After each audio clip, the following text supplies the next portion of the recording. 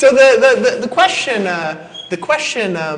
that I've got for you here real quick, and then I'll turn it back over to Dave, is what is it that you were at a, I mean, I love Digital Marketer, by the way. I mean, I buy tons of their stuff. I'm sure I don't buy all their stuff because I'm sure they have all sorts of stuff I'm not aware of to buy. But if I knew about all of it, I'd buy it. You know, Ryan, if you're watching this video, I've got my credit card in my pocket waiting to buy. But I love that company. It's a great company. And something just was different that excited you to come and be working with us. What was it that really, for you, what did you see here that you said, I got to be a part of this, that really set it apart for you? I'm just curious what that was. No, absolutely. And it's actually a question that I really thought about a lot, because it was the question that I had to answer for myself before saying yes, is, what makes this what's next for me?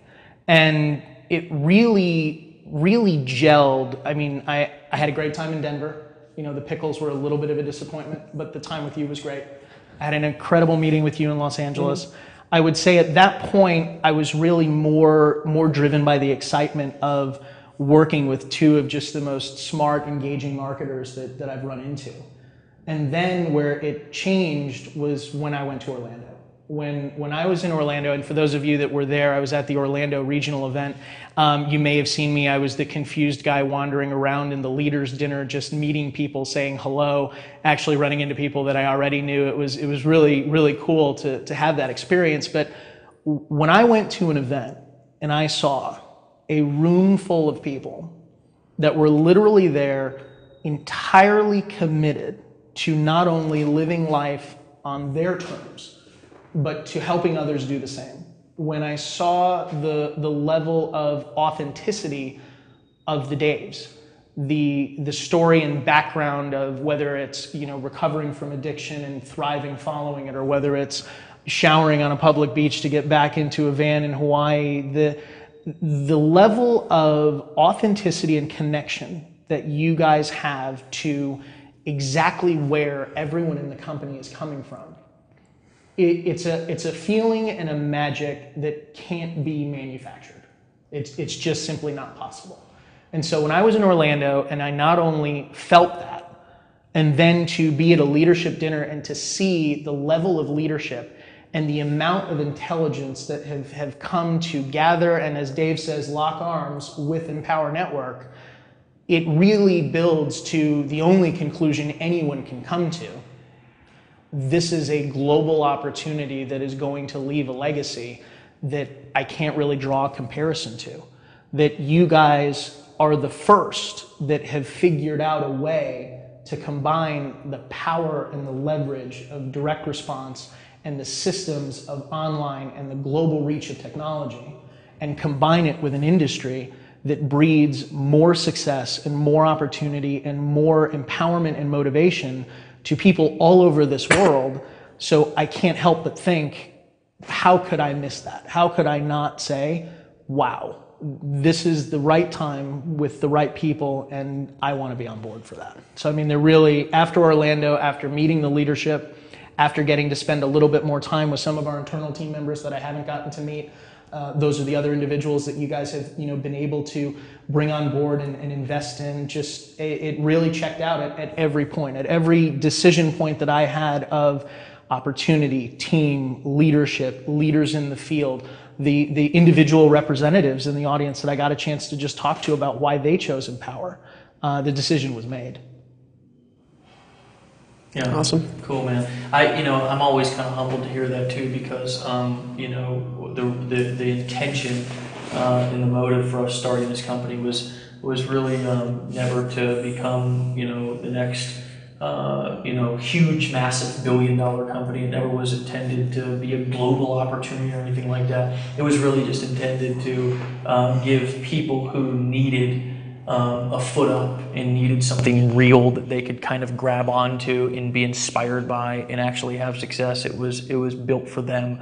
It was built for us to build just with them, just like them, and lock arms in the trenches like we still do, which is one of the reasons why we brought you on, is because our heart, and I know your heart too, but our heart is being with people. It is being in lifting people up And I would always say, and I've always said this and always will, that you don't know Empower Network till you've come to one of our events. You just don't. It's just not possible until you go and you meet some of the people who are in our audience, who travel from all over the country, all over literally the world, who sleep in their cars, literally sleep in their cars outside of the hotel, to just be there and to plug into the really what I can only explain as electricity that happens in the inspiration. That's absolutely what happened for me. I mean, that's what I experienced. And for those of you watching, there may be people that are watching this that were exactly where I was at, that you thought you knew Empower. I thought I knew Empower because I had gone through all of your sales funnels. I checked out all of the material because it's great material.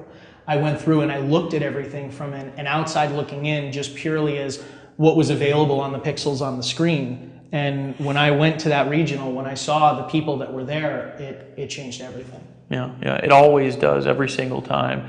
One other thing that I'm super excited about is the fact that we're now bringing in key players that are going to help us expand and improve in the areas that we need to expand and improve in.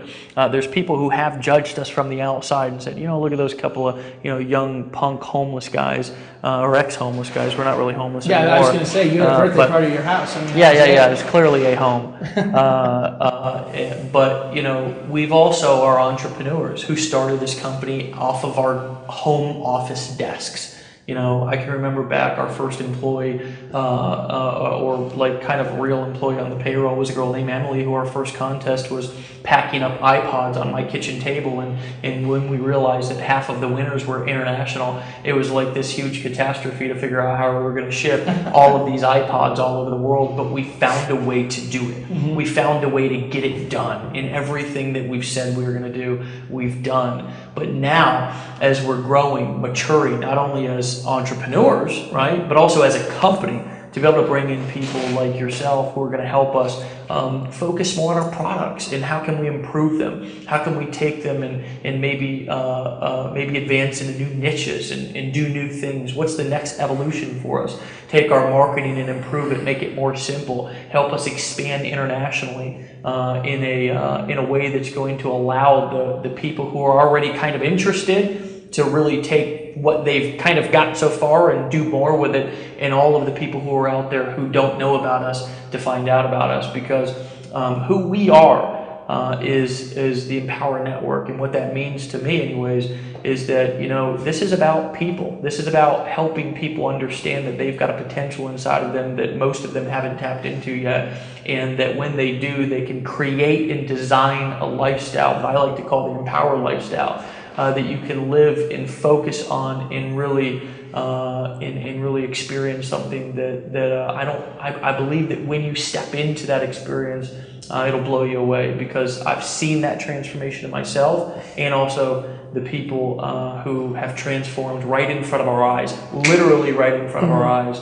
I want to thank, I actually want to take a second just to thank Ryan, Perry, Roland, all those guys over at Digital Marketer. They have been unbelievably gracious in helping us transition quickly.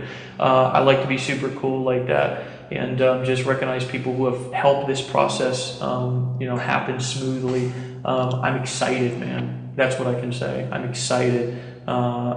Dave, I know you're excited too, man. Oh yeah, I'm totally pumped up. The thing that this leads back to, and this is my final thoughts, and I'll turn it over to you for your final thoughts, is, this is all about expanding the vision of what's possible here, because, there's a limit to what two people can do, right? Which we discovered when we started hiring people. We were like, wow, I remember going over to St. Pete's for the first time when the office was new. There's like 15 people running around everywhere, and they were running around like they were like chickens with their heads cut off, with like stacks of papers and like answering phones and sending emails and like panicking, and somebody's getting mad over there, and then they're like carrying something across the room. And I was looking around and I was like, Dave, what the freaking heck are all these people doing? You know what I mean? You'd be proud of me. I dropped the swear word there. And, so I'm like, what the hell are all these people doing, right? And he's like, they're doing like what we used to do. And I was like, oh, no wonder why nothing ever got done, right? So then we went to 15 employees, and then we got a call center to answer our customer service, and we got operations, and we started scaling out our event staff. And when you bring talented people in, the vision becomes bigger. You know, when I started this company, I had a vision of helping people to be able to do the things that I had done. I looked at the people in my team, and I loved them. You know what I mean? It's like, I suppose that's a little bit weird for a marketer to say, but it's true. Like, I see people in my team, and I was like, they're trying. You know what I mean? I'm like, and I want them to succeed. You know what I mean? I want you to succeed. And they couldn't do it. And so I wanted to create something where people can succeed. Well, now it's about doing that in a bigger way, in a way that's more powerful, in a way that can expand into different languages, into different countries, into different events with different leaders speaking all around the world. And it's about doing it in a way where we can stay around for a long time. You know, we used to have a tagline at the top of all the blogs, which probably we'll end up putting back, but it said, Empower Network, building a business while having a life at the same time. Empower Network, building a business while having a life at the same time. Now, that's obviously like an affiliate-driven message, but for all the affiliates out there, and I've always been kind of affiliate-centric, and then Dave's been real product-centric, and then we bring these worlds together, and we're going to get the best of both. And the reality is, guys, is that I want you to succeed. And to do that, we need to think bigger. You know, there's this book I read a long time ago, and I can't remember the author, but it's super famous, called The Magic of Thinking Big. And there is a magic when you take where you are and you say, you know, we've broken all the rules, but we haven't broken every rule there is to break. You know what I mean? There's companies that are a lot bigger than us. There's companies that have a lot more money that are paid out every year than us. Not percentage-wise, but a lot more. I mean, there might not be any internet companies that have ever been able to do what we've done, but there's a bigger vision here. You know, I see a day when we have rooms like we had in Orlando and Anaheim and all these regionals, but instead of just normal people in the room, there's just people who are making 6 figures a month. You know, that's my desire, is to take this and to stretch it to the capacity where it just breaks through any way of describing it, so all you can say is, wow, I'm glad I was a part of that. So that's what this is really about, because, you know, I used to have the title of CEO in Empower Network. Honestly, I don't know why. You know, I mean, it's like if a CEO like stares off into the distance and into the jungle and comes up with ideas all day and never talks to any of their employees, then I suppose that's what a CEO does, but I don't think so. We needed an actual one, right? So I'm excited to have you on board, and what it means to be able to implement a vision that doesn't make sense to barely anybody in the world who really understands all the intricate parts of it, and to really, for those affiliates out there, make you gobs more money. For the customers out there, to help you succeed more and live better in every area of your business and life that you're buying products to focus on. And for the people out there that are watching that say, you know, I've been waiting to join, just pull out the credit card and buy. That's what I like to do. Well, I think after hearing that vision encapsulated, I think it's pretty clear to all of you why I'm here. And what I'd like to say in my closing thoughts is first and foremost a heartfelt thank you to both Dave Sharp, or Mr. Sharp, and Mr. Wood, for the opportunity to lock arms with you guys and really test the limits of what's possible both here and abroad in all of the things that we're doing. For our affiliates, my mission is simple. And for those of you that may think this is cliche, I just thought of it now, so don't judge me. But it really is fortunate that as the CEO, whether you look at it as a chief executive officer or a chief empowerment officer, it really works quite well, because my sole responsibility is to make sure that anybody that chooses to lock arms with us has an opportunity that cannot be equaled anywhere, in the States, outside of the States, online, offline. We exist for one reason and one reason only, and that is to make sure that anyone that chooses to live a life on their terms, we're providing them market-leading tools and products to be able to achieve